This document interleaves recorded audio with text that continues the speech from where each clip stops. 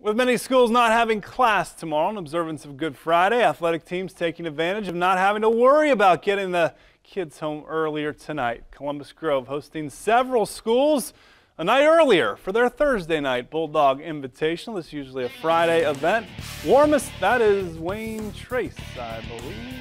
Oh, here we go. P2, girls 4x2. Bulldogs Julia Wynn anchors the win, 150.5. Brooke Tiemann second for Jefferson Riverdale in third. Boys 800-meter relays next. Brady Cates and the Rockets, what a victory, 133.6.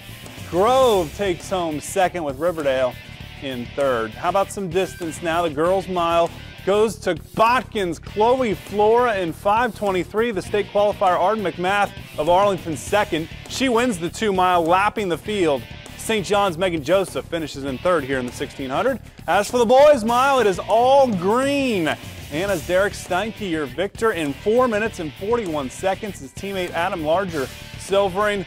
Grove goes 3-4 with Bryce Sherritts and Lee Altenberger. And we understand the 4x4s are going on still, so of course we don't have results. We know Leppelmeyer won shot and disc for Macomb. We know Maddie Roth was victorious in the long jump for the ladies as well.